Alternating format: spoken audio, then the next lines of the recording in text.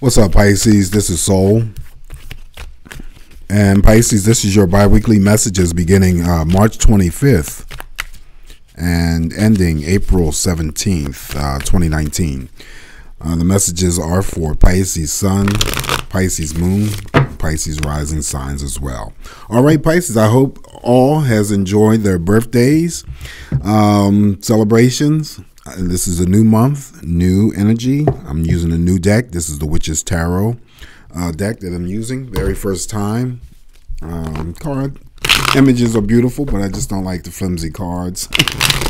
Okay, kind of difficult to shuffle. So I am shuffling this energy for you live. And we're going to see what's coming up for my fellow fishes for the next 2 weeks. All right, so what's coming up for Pisces for the next 2 weeks? Where's the energy for Pisces? There we go. All right, so Pisces.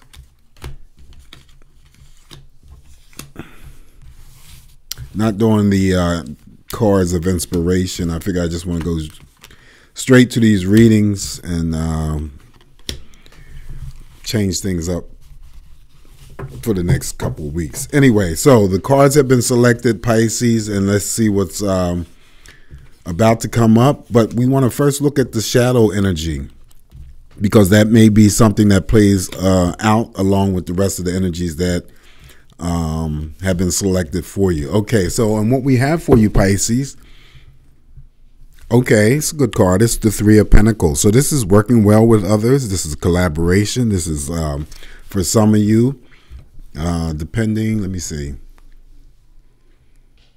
Friday, Saturday, Sunday, well, 3 days.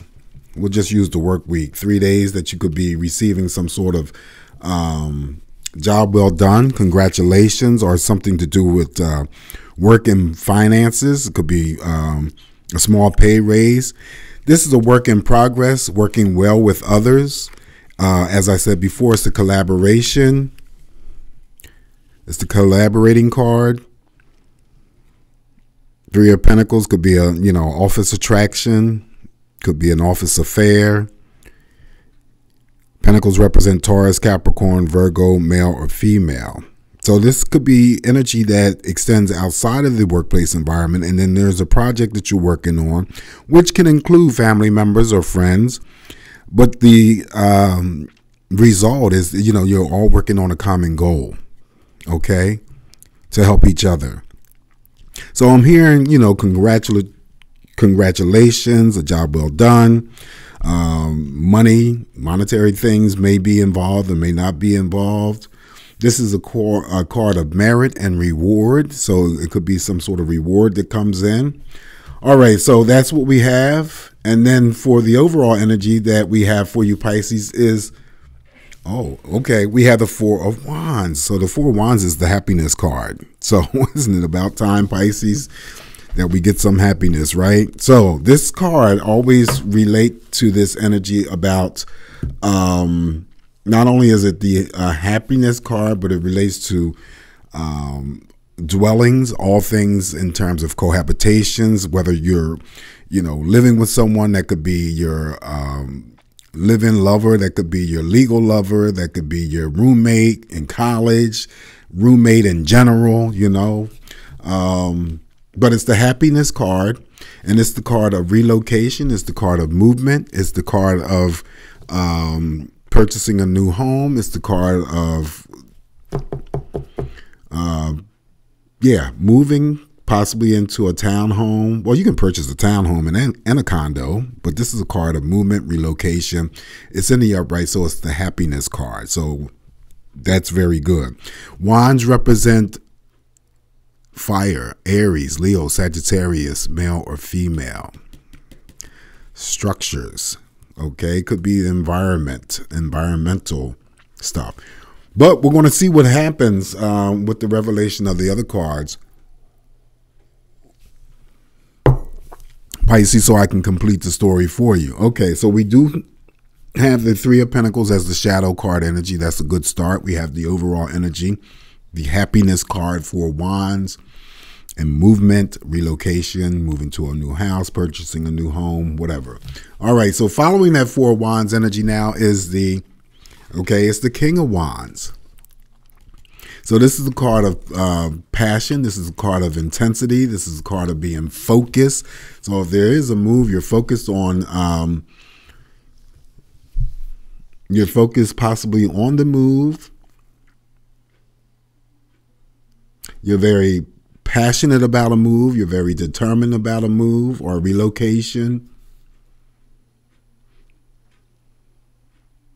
Sometimes I get the, like the, not only the passion, but the sexual energy.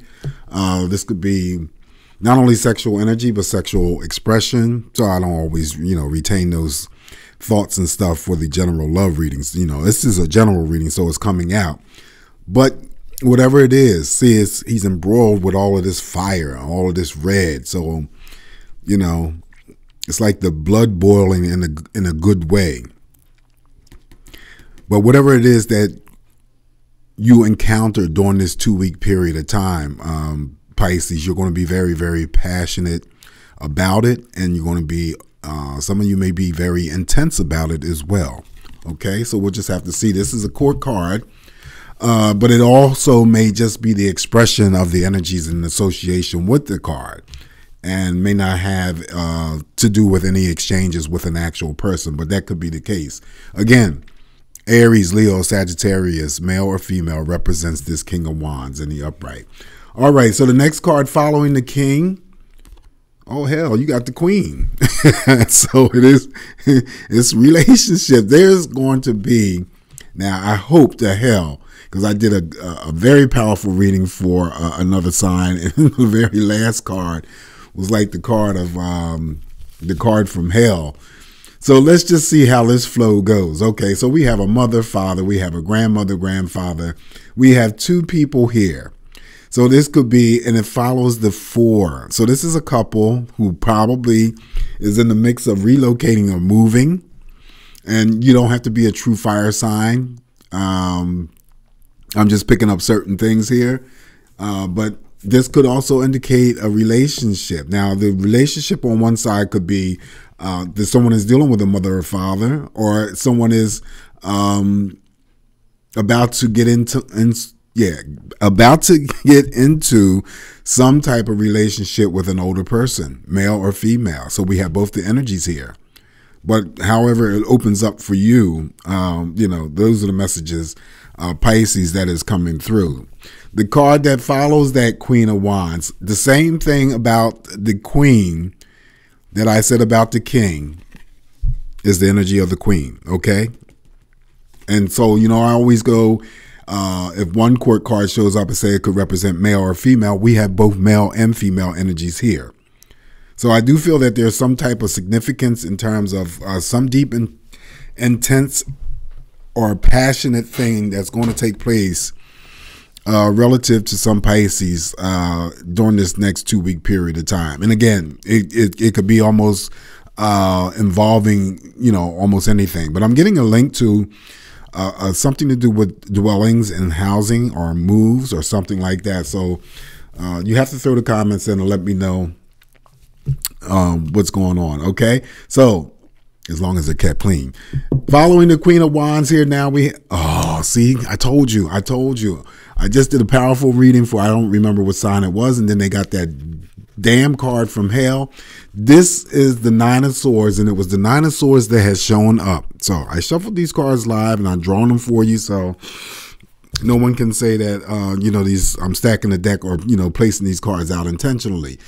This 9 of Swords, let me just tell you about the 9 of Swords and how it may be something that is incorporated into this this energy here, okay? Because we still have 4 more cards to go. So let's just see. 9 of Swords overall relates to, of course, betrayal, despair, high anxiety, stress, stressors, mental agility, all those things. Having, someone cheating, having an affair. Now, ironically, it follows the 2 court cards. So someone could be cheating on someone. I mean, let's keep it real, all right? Somebody could be cheating. having an affair. How else would you explain these two court cards showing up here and then what's followed by the Nine of Swords for me to say this is what the Nine of Swords represents?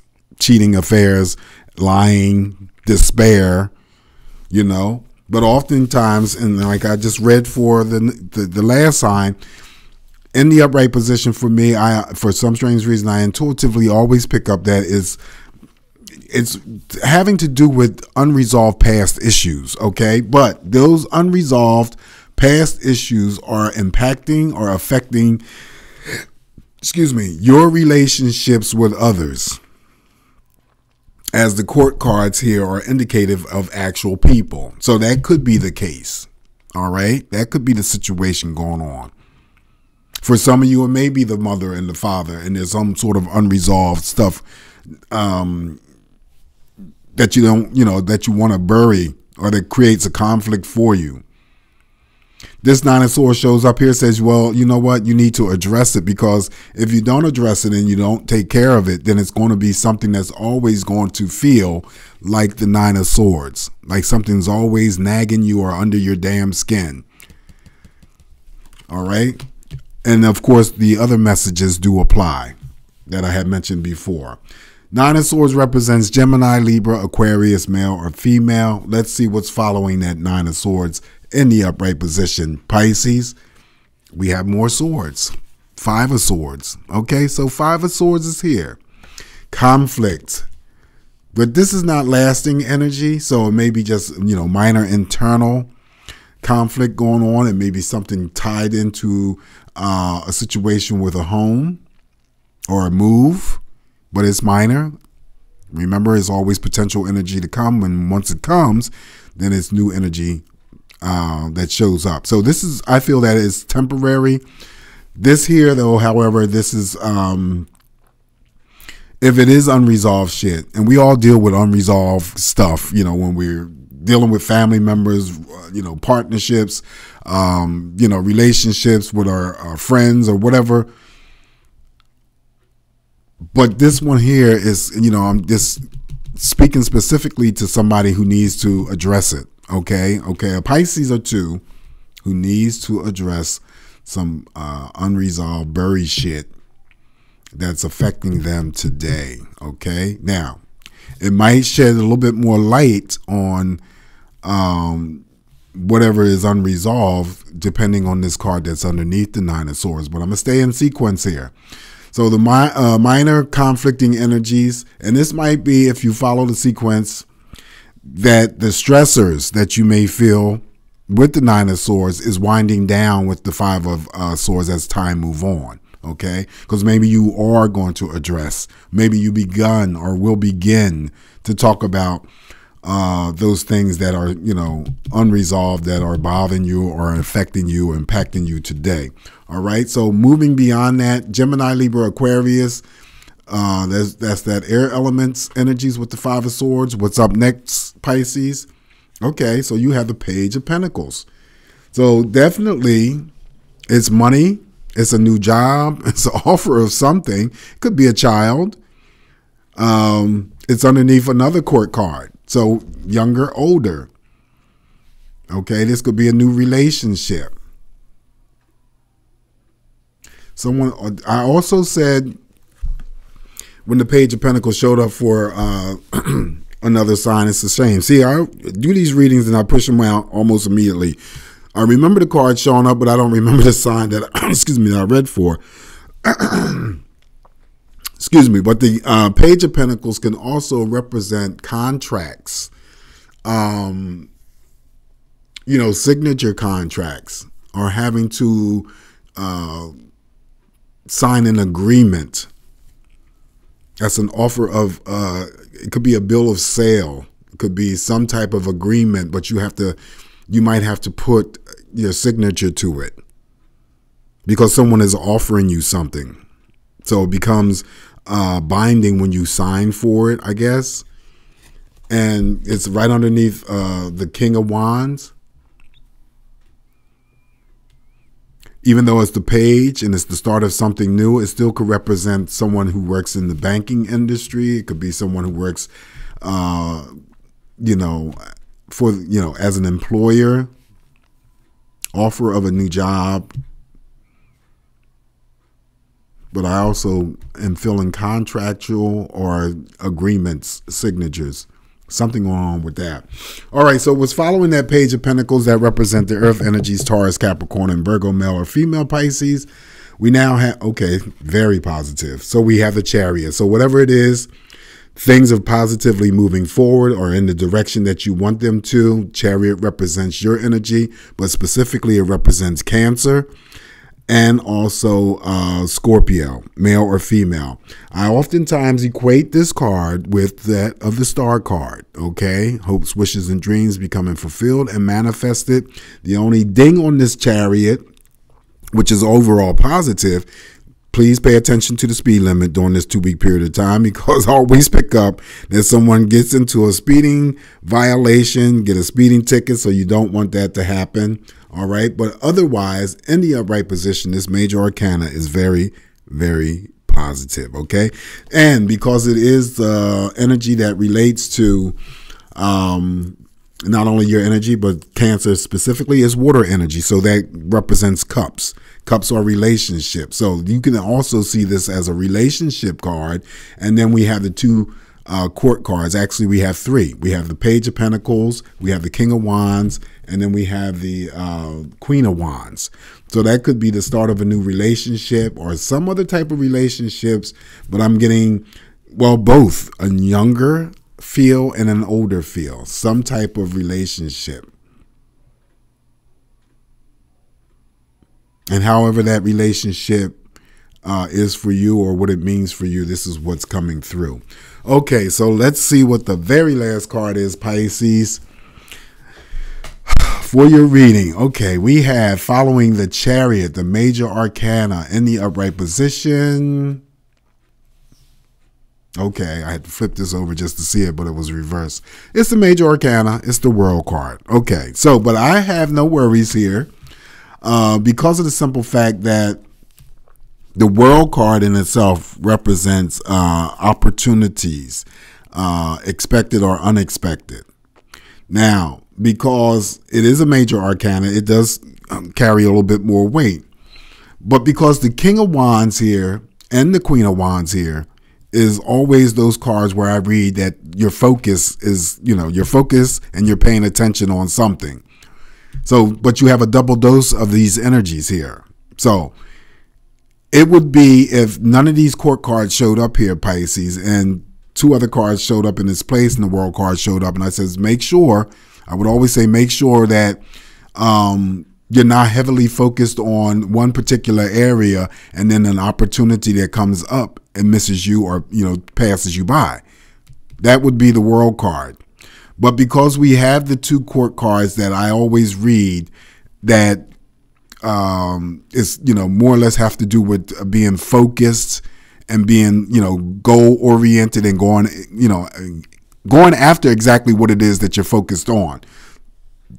You have the Queen and the King.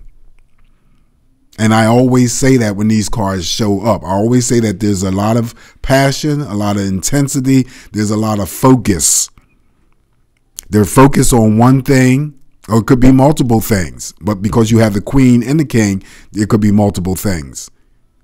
So it wouldn't necessarily trump the reversal of the World card, but I feel that you have this on your side more so than having to, skip out or miss out on an opportunity. So I wouldn't, I wouldn't place the focus so much on the World in this particular instance. Because we still have the overall energy, Pisces, with the Four of Wands. That's the focus for the 2 weeks, happiness. And it's related to movement, housing, dwellings, or whatever, structures. Four of Wands always gives me structures, buildings. All right, so like I said before, no cards of inspiration. I just want to get, dive right into these readings. So please let me know. Let me know how these messages are coming across for you.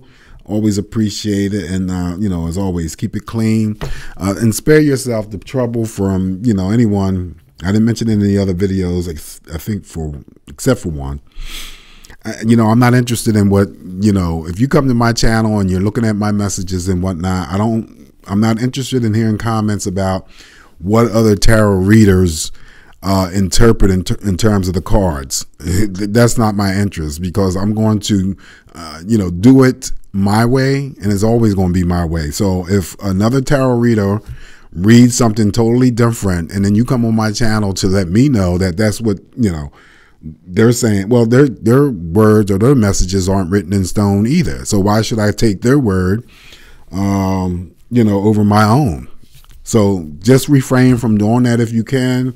And this is not necessarily blasting the person who have wrote in a comment, but I don't waste your energy trying to compare me with other readers. I am different, far different from other readers. No, I didn't say better. I said different.